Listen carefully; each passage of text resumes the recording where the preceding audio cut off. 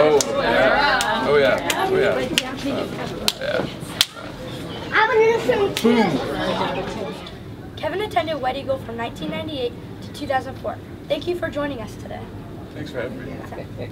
Can you share with us any memories you have from White Eagle Elementary?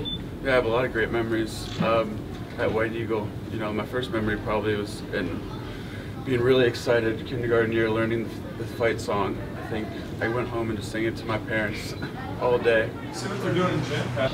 White Eagle students and staff are so excited to welcome Kevin Cordes here, alumnus, and he's been a great trooper going around. He's getting pulled in every direction, but he's been so kind and so gracious with his time today, and it's just a really great celebration at White Eagle today, as we're going to be talking about goal setting, and he's been a great example.